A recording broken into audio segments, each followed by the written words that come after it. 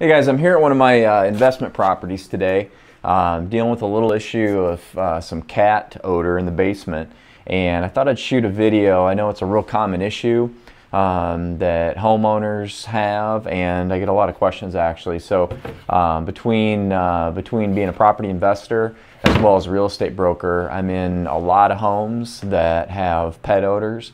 And if anybody's ever had cat or dog pee odor in the floor, you know how difficult it is to get out, especially cat pee. Can be a real challenge. So over the years, I've tried a lot of different things, and I've come up with a solution that actually works pretty good. So I thought I'd just kind of pass on this tip. So what I'm going to show you is a product. It's a product made by a company called Mr. Max, and it is the Anti Icky Poo by Mr. Max, which is kind of a goofy name, but it actually works really well. So this is an enzyme-based solution, and basically it's made for any kind of pet odor. Pee is the main thing. I've used this stuff in some pretty nasty situations. I had a basement once, and I think they had dogs living down there for an extended period of time without going outside, and there was piles of dog feces, and it smelled like pee really bad. So I went through, I went through, I don't even know, probably a couple gallons of this stuff, maybe 2-3 gallons, and it actually got the smell out of that basement. So I was pretty impressed after that. And I've had some pretty tough cat pee situations too, where it's worked well. Basically, so this stuff, the way it works is, you can buy it by the gallon, which I do, and then you just put it in a basic garden pump sprayer like this, and apply it to the floor or the fabric, or I suppose you could use it on furniture or something too in a bad situation. They also sell it in, I think, pint and quart bottles. But I think the last I looked on Amazon, I think this is about 28 bucks a gallon, and for about half that price you can get a quart. So I tend to put down a lot of it, so I think it makes sense to buy a gallon. This is the unscented variety. The original version actually has kind of a light scent to it. It's not bad. It's not overwhelming, and actually I actually like the original scent better myself. It gives just a little bit of kind of cover scent. What you'll find is this stuff takes a couple of days to actually work. And so the application method is you put it down nice and heavy. So you can see what I've got here is a basement floor. Pull the carpet up, and what I'm going to do, the areas, it's kind of down the hallway, and in one of the rooms is where there's a lot of cat odor. So what I'll end up doing is I'll mix this up. You can mix this stuff like probably 50-50. I wouldn't go much thinner than that, just because I like to put down good full strength. I've used it if it's a small area. Sometimes I'll just do actual full strength, but usually I mix it 50-50. But what I find is a lot of times it takes 2 treatments. Soak everything down good. Be very liberal with it. Don't be skimpy. Put it down nice and wet, and then you just let it dry. And that's kind of the key. Those enzymes need to kind of work over time, and they break down that urine smell. So put it on heavy, and I think you'll notice in a few days, if you come back when it's dry, or even in a day or so, you're probably not going to be 100% satisfied. But then if you hit it a second time good and heavy, I think you'll be real happy with the results. So where I've used this most is in concrete floors. Concrete's real porous, and that smell gets in there, and it's very difficult to get out. I also had a client recently who had some tile, and it was in a kitchen actually, and there was cat smell in there, and they thought that it had gotten into the grout, and I recommended this product for them there. I think that's another great place where put it on liberally on that grout, let it dry for a day, hit it again, and I think the results will be good. So I'll just kind of show you basically. I've got a little bit of water in here, but I'm gonna use this pretty close to full strength. It's pretty cheap. It goes quite a ways, and like I said, I think it works better when it's full strength.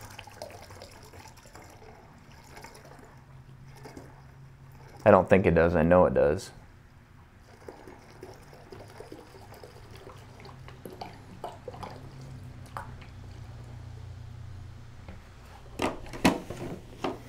So nothing too exciting here. Basically just, again, this is, you can buy these garden sprayers anywhere, you know, any home improvement store for probably 20 bucks or less, 15 bucks. Pump it up and go ahead and put it down good and thick, and don't be chintzy with it. The thicker you get it, the more the product is going to be able to soak in and work into the floor, and the better results you'll have. So that's the application that I use on concrete. I'll show you how you can use it on carpet as well, and the best way to identify where those stains are on the carpet, and I'll show you in just a second. Okay, so I've moved to a different room now. I've actually moved upstairs. A little bit different application. So we've got carpet here, and this carpet is trash. It's going to come out and be replaced. But just to kind of give you an idea of what I do, if it's carpet that I can salvage, or if it's carpet in your home that's in, you know, that you don't want to get rid of. The key that I found to try and identify, you know, you might have an odor, but you're not exactly sure where it's at. And the key is to use a black light. Now, there's different sorts of black lights, different types of black lights that you can get. You might think of kind of like a fluorescent tube type black light, but they've got products now that are actually in a flashlight form like this one. And you can see, I'll turn the light off here in a minute, but basically this is one that I got off of Amazon. It's called the Esco Lite. And I believe this thing was less than $15, and it's pretty amazing actually how this thing will pick up pretty much any kind of body fluid, so vomit or urine, blood, or anything like that that's on fabric or on any kind of surface really will show up with this light after it's dry. So what you can do basically is, if it's best if the lights are kind of low, and you can go around and just kind of sweep across the room and look for spots. And when you hit a spot where there's dried urine, it will glow bright yellow. And I'm not a chemist, but I think it's actually the phosphorus, from what I understand, in the urine that actually shows up. And under black light, it'll just jump out at you. So I'm going to try to show you. There's a couple spots on the carpet here. I have no idea if this is you know, a pet stain or, you know, what actually was on this carpet. I hate to even know. It's pretty gross in this carpet, but it'll give you an idea. I'll see if I can get this on camera for you. I'm going to turn the lights off, and so you can kind of see how this glows under a black light. So there's the light off, and I'm going to turn the camera light off too. So now it's dark in here. You probably can't see much, but hopefully. Yeah, I don't know if this is going to come through on camera very well. But there's a spot right there. I'm going to try to get a little closer.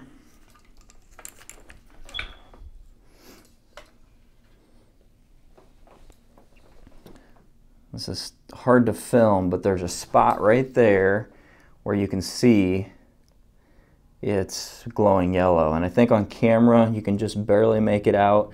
I can tell you with the naked eye, it stands out. It's very bold. It's very obvious. And so again, if you just kind of sweep back and forth across the room like this, those spots, and you also see any little piece of paper or fabric or all kinds of little things actually show up with this black light. So that just kind of gives you an idea. So that just kind of gives you a general idea, and I apologize that probably didn't come out very good on video, but trust me, using a black light is a way to do it. So I got this off of Amazon. I'll put a link in the description below to this light, as well as the Mr. Max product that I use for getting the smells out. And so again, in this application, what I would do, again, use the same pump sprayer, and wherever that stain is, I would just literally soak it. And don't be afraid to put it on thick. The thing is with these pet smells is that smell is not on the carpet. Well, it is somewhat, but the majority of the smell is actually down in the pad, and that's the tough part. If you've ever seen carpet pad, it's basically like a rubber sponge. So, you know, when the dog or cat pees in there, most of it actually soaks right through the carpet and it gets into that pad, and that's why it's so hard to get it out, because that pad soaks it up. Eventually it dries and it's just encapsulated inside that pad. So when you soak it in really good, because you know the dog pee soaked in there, so you need to have this product soak in there as well. And when it gets into that pad, it's going to take a few days for it to actually dry. And I would say don't put a fan on it or anything. Don't try to encourage it to dry quickly.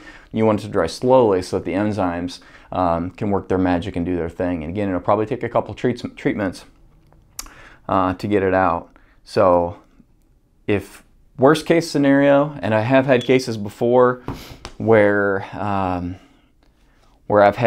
had one house where there was a corner in a room, and I'm not sure if the cat box was there and it just, you know, sprayed all around the box, or if for some reason it just designated that corner as the pee corner, but it was really bad. And it was soaked through the carpet, soaked through the pad, and soaked into the subfloor.